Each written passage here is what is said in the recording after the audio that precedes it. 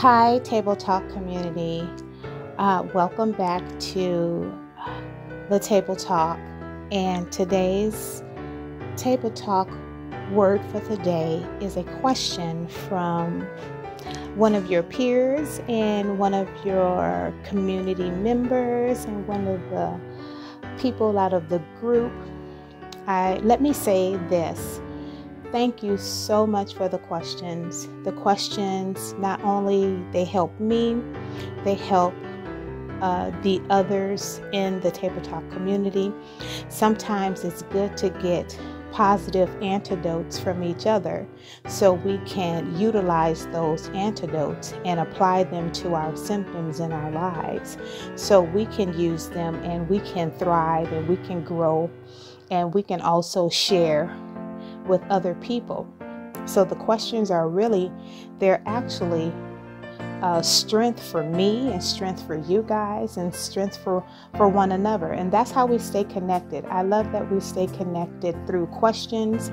I love how we stay connected through comments and points of view. Sometimes you guys just share with me, you just want to talk.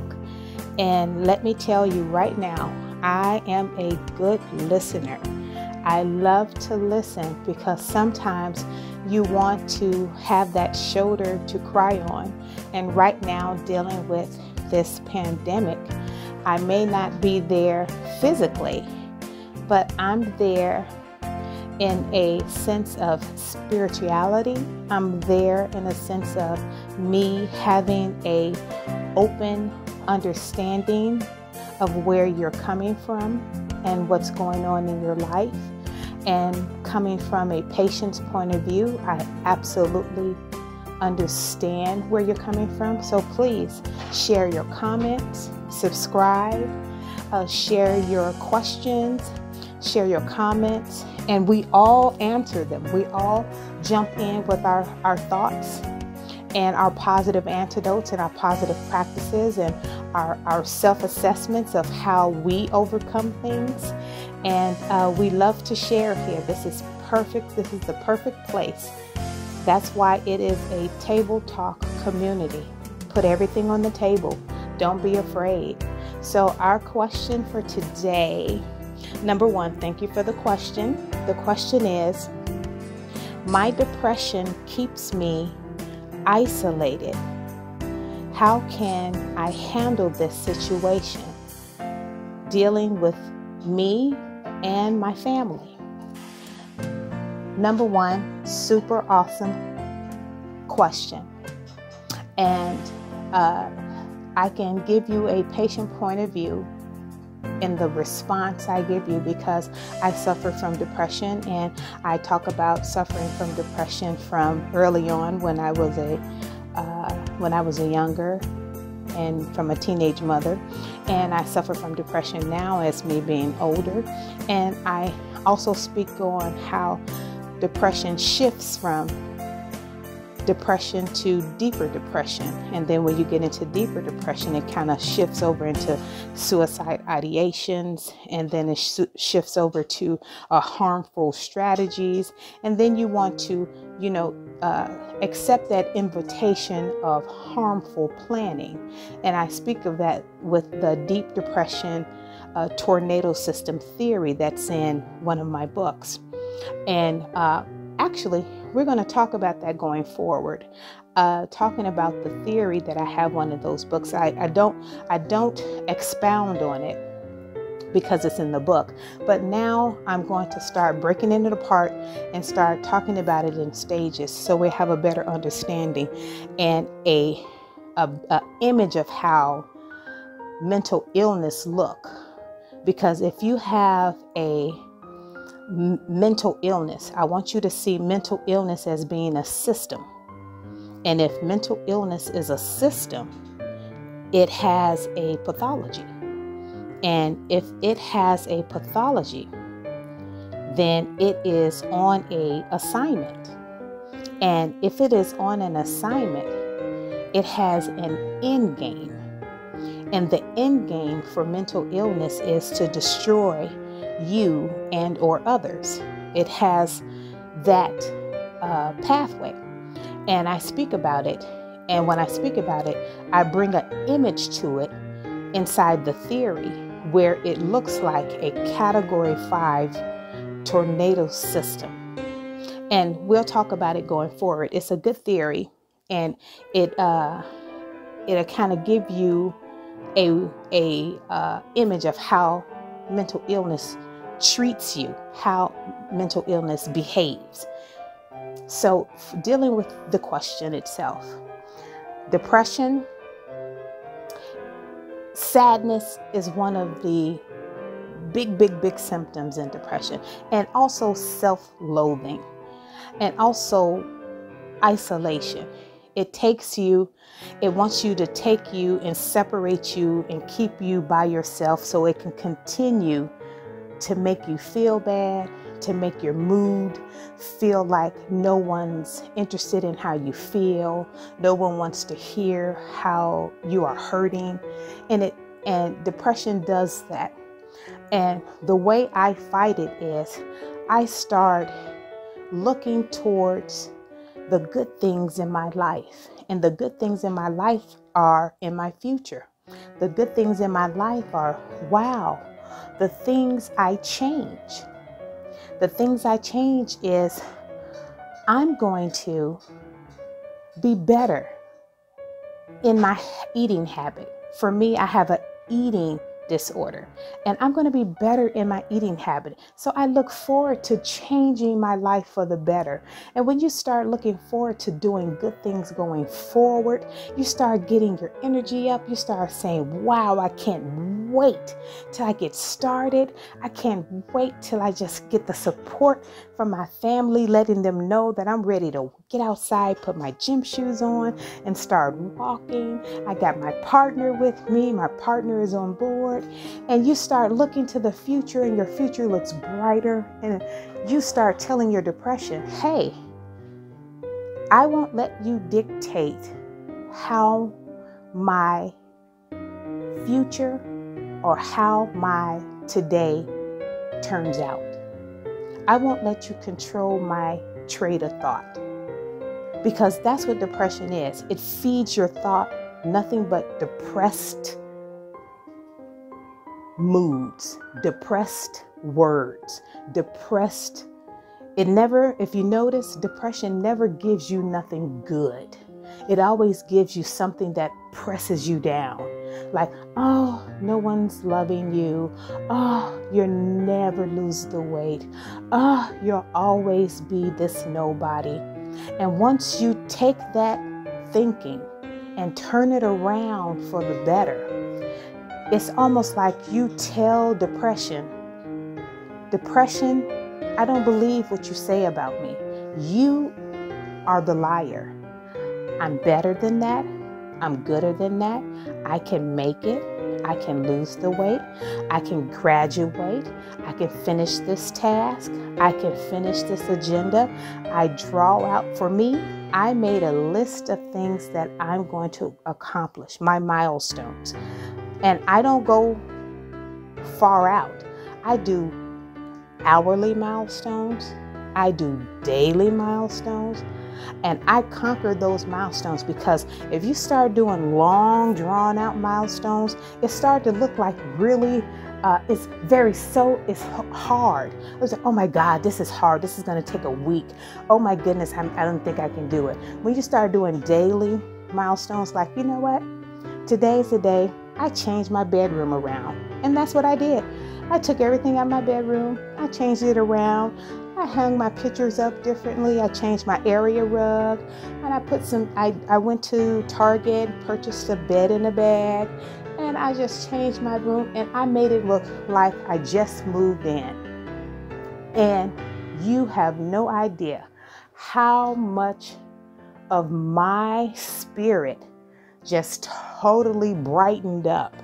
I was like, oh my God, this is brand new. My room is brand new. And you feel that accomplishment. So then you turn around and you tell depression, hey, you were wrong about me. I can actually do things. I can actually accomplish things. I can actually make things happen for the good. So start grabbing agendas in your life. What is it that you want to do? You want to lose the weight? You want to change the color in your hair? You want to do simple things as brighten up your bathroom. Those little small changes mean something to you. So if it's meaning something to you, do those things. Get those things done and feel good about accomplishments that are small. You'll love it. You'll feel so good. I bought a shoe rack, and it's like an HGTV shoe rack. I have like probably 100 shoes and like 100 gym shoes. And I put them in order. Gym shoes at the bottom, and then I put my dressy shoes at the top. And it looks so good, and I feel so organized. You really, really start to feel like you're in control of yourself, and depression has no control. Let depression know that it's not in control of you. So when it comes in with a depressed thought, you push back. Push back and say, nope, that's not me. Nope, I'm better than that. Yes, I can cook. And if I have to make small changes of just making spaghetti, I said I can make spaghetti. I'm the best spaghetti maker in the world. And you start to build on that and grow on that. And before you know it, you're a chef. You're the greatest. And keep that value. Start feeding yourself self-value. You are worth it. I put on my window, endurance is a skill. Because I would love to tell you that mental illness will go away, but it doesn't go away. So that means we have to strengthen ourselves, muscle ourselves up, and prepare ourselves for the fight. And get up and tell depression, no, I'm better than that. No, you don't have control of me. And no, you take the back seat while I take the front seat, because I'm in control of this. I'm running my life. And I start to talk to my family and open that conversation up to my family and say, you know what? I got these things going on with me. And I want you to just listen. I don't want you to tell me how I should feel or how I should be or how I should just stop it. I don't want you to tell me any of that. I just want you to just listen.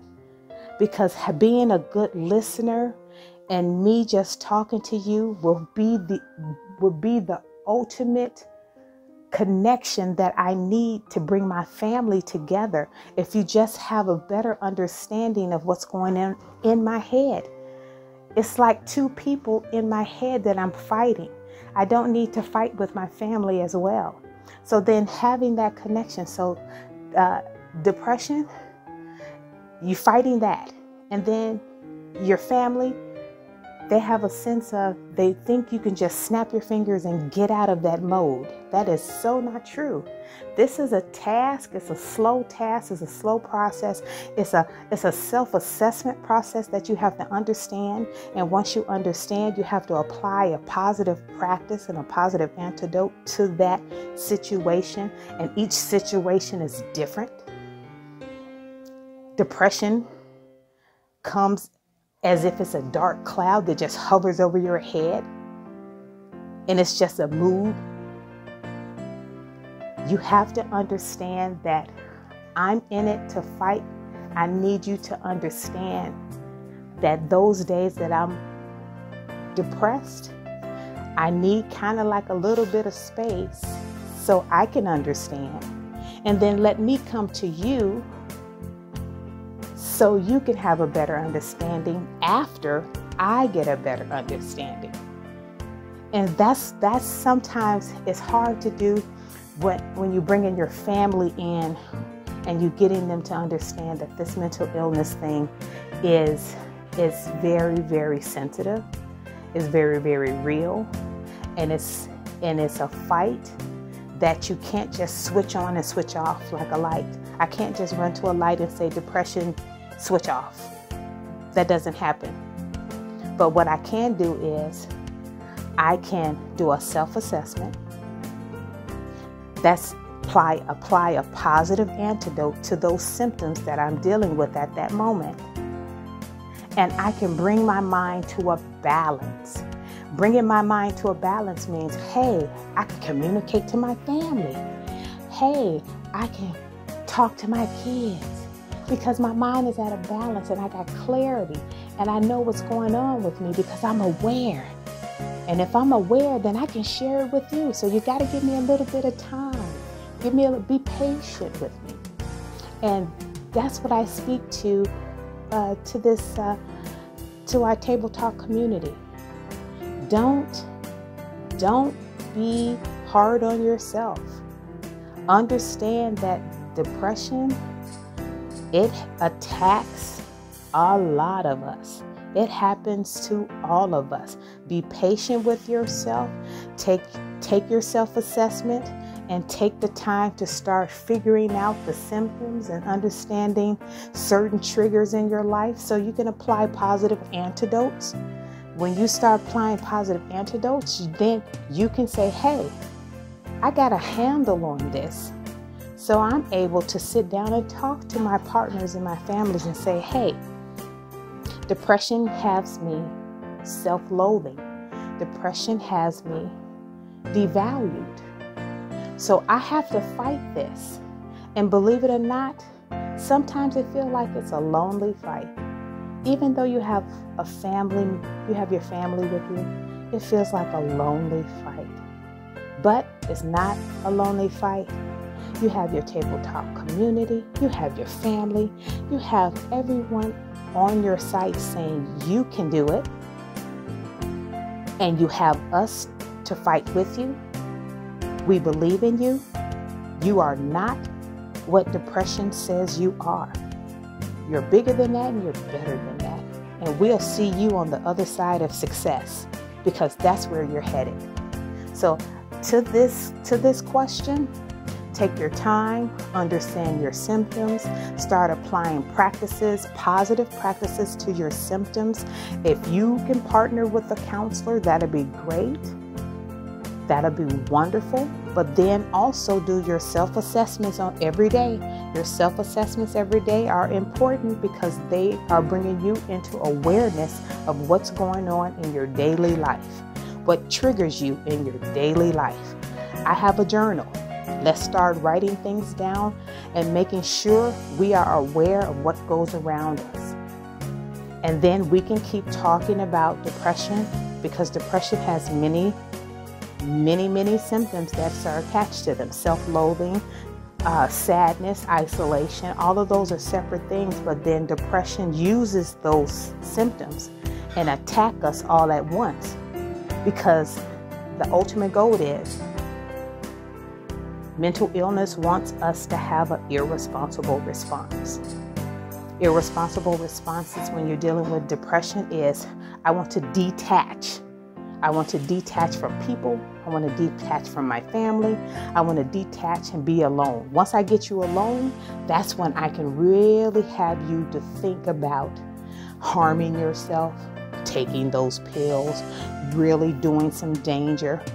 I tell you right now, you have Table Talk community to talk to.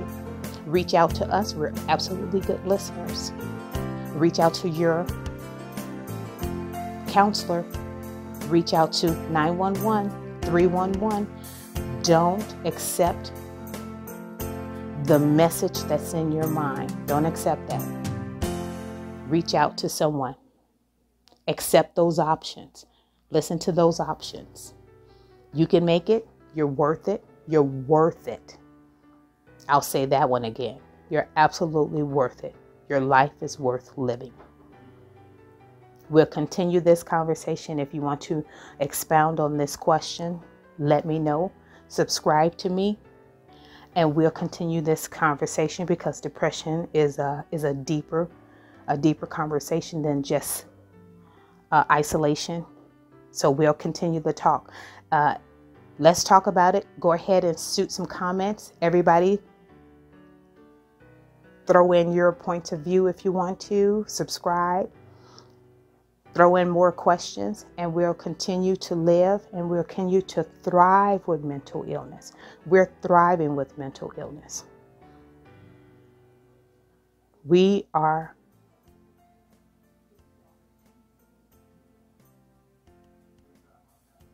thrivers.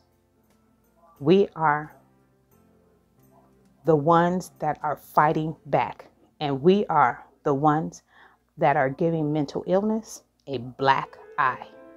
Until next time, stay safe, stay inside, stay healthy.